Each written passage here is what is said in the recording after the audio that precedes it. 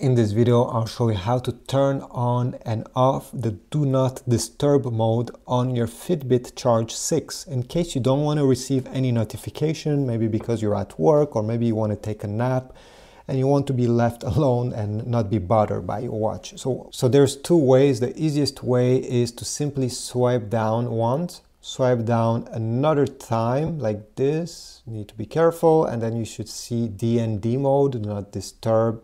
Press on it and it will turn on.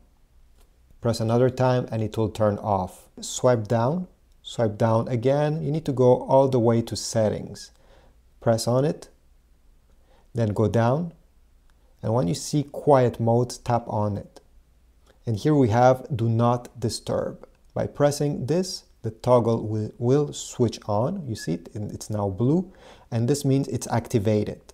And when you're done with this and you want to turn this off to keep receiving notification, just press again, and now it's gray, it's turned off. You can press the Fitbit button on the side like this, and it will go back on the home screen, and you can start using your watch the same way you were doing it before. I hope this video was useful. If so, please leave a like, subscribe, and I'll see you in the next video.